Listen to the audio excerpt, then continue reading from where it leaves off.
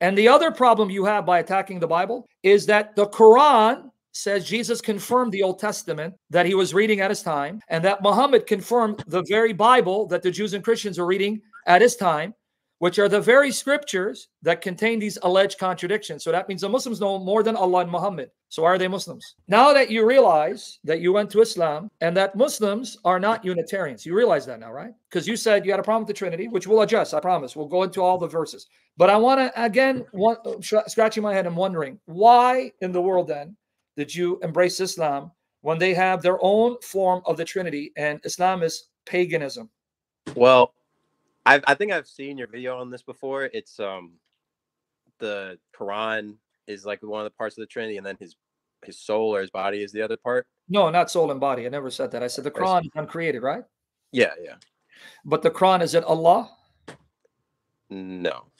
All right. I think how they explain it is speech, so I guess it would. Okay, so but if it's a speech, what in the world is the Quran doing speaking to Allah? What do you You're mean? a Sunni Muslim. So you follow Sunni Islam, and the hadith say that the Quran will come, and the chapters of the Quran will come, arguing and interceding with Allah for those that recited it. So Allah speaking to himself?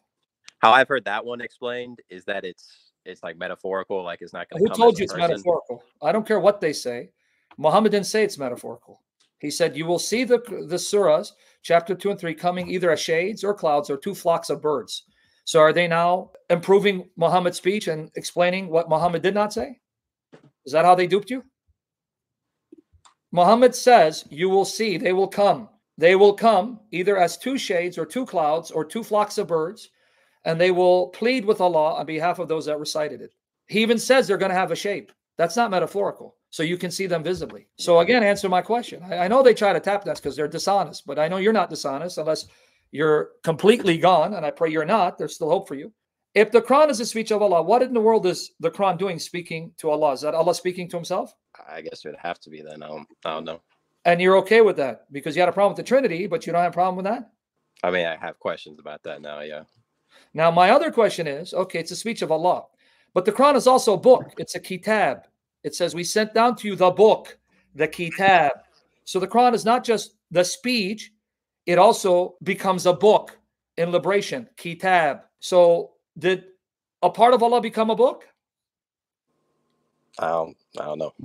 Exactly, because these are things they don't tell you. Oh, Allah's one. Ahad, ahad, ahad. Yeah, I know. That's what they say, which is a lie from the pit of hell. What did they tell you about the Spirit? Who's the Spirit? No, that I heard that from. I thought I heard that from you. I might be wrong. But I don't know. I thought I heard when you're. I saw a video of you discussing this, and I thought like the other third was the Spirit, but I never heard anything about that from the Muslims. If you ask sneakers, and if you ask Uthman Fibin, they'll tell you the Spirit is Angel Gabriel. That's what they'll tell you. So I'm going to challenge the Muslims because I've debated them. I've written responses to their arguments. I will take Protestant believer to the nearest mosque and make him take Shahada if they can show me that Gabriel is the Spirit in the Quran. That's a lie from the pit of hell. Nowhere does the Quran say Gabriel is the Spirit. The Quran is quite clear. The Spirit is breathed out by Allah. The Spirit is distinct from angels.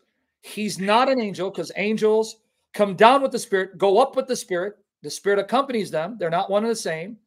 And the Spirit can appear as a man and create and give life. That's chapter 19, verses 16 to 21.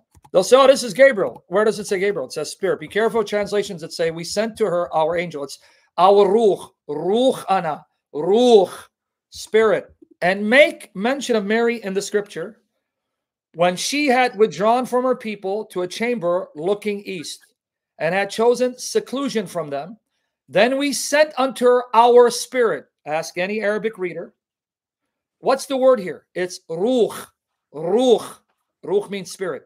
We sent her our Spirit, and it assumed for her the likeness of a perfect man. So God's Spirit appears as a man.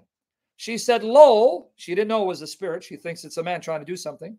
Lo, I seek refuge in the beneficent one from thee, if thou art God-fearing. Now look what he says. He said, I'm only a messenger of thy Lord, that I may bestow on thee, I may give you a faultless son. So he's saying, don't be afraid. I've come to give you a faultless son.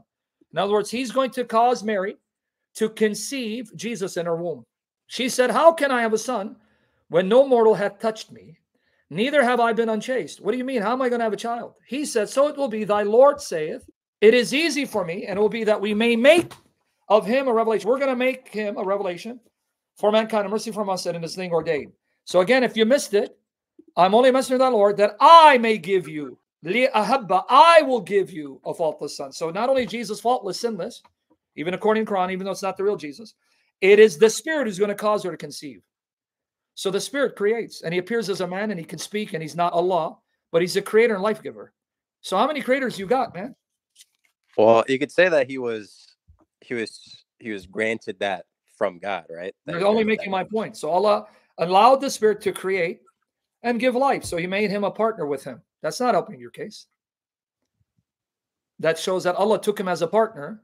Well, I mean, you could like how, I guess, like how Moses split the sea. Like he didn't do that. No, right? Moses didn't create and give life. And the fact that he lifted the rod, that rod, by lifting it, was a sign that by lifting the rod, God would then split the Red Sea. That's why the rod was in his hand, because this was a sign. This is God's staff, and by it, he will rule and judge. And when he lifts it, that is a summons to God, who was there in the cloud, to split the Red Sea per the request of Moses. That's not the same thing. He comes and he gives her a son. In fact, 66:12 says that Allah blew that Spirit in her private part. Now, why did he enter her private part? Because that's how he got her pregnant. That's the point. I came to give you a son. So I'm going to enter your body and cause you to conceive. He's the one causing the conception without male sperm. That means he is creating and giving life that only Allah is able to do, so no one else. You can't show me someone else doing that. And the Spirit is coming out of Allah. It says we blew our Spirit.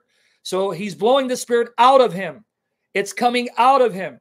So is there no evidence that the Holy Spirit is Gabriel in the Quran? None whatsoever. None. But even then, if you say it's Gabriel, that means Allah blew Gabriel out of himself into Mary. That's even nastier. So what is Gabriel doing inside her? And if I go into the commentaries where they think it's Gabriel, because that's later tradition, that's not the Quran. So I said, I'll challenge anyone from the Quran, show me the Spirit is Gabriel. They can't. So you're not a Unitarian. Islam does not teach Unitarianism. Islam does not teach there's only one God. Islam teaches there's a multiplicity of gods, even though it says Allah is one. And the Spirit is not a creature. The Spirit is blown out of Allah, meaning that it comes out of Allah. It came out of Allah. Breathe. That means he's breathing it out of himself. Well, if it's coming out of Allah, then it's not created, because nothing in Allah is created. So the Spirit is uncreated, but the Spirit can appear as a man. The Spirit is subject to Allah and creates and gives life. Man, that sure sounds like the Quran has its own form of the Trinity, which is not the true Trinity, let alone all the other things I can show you.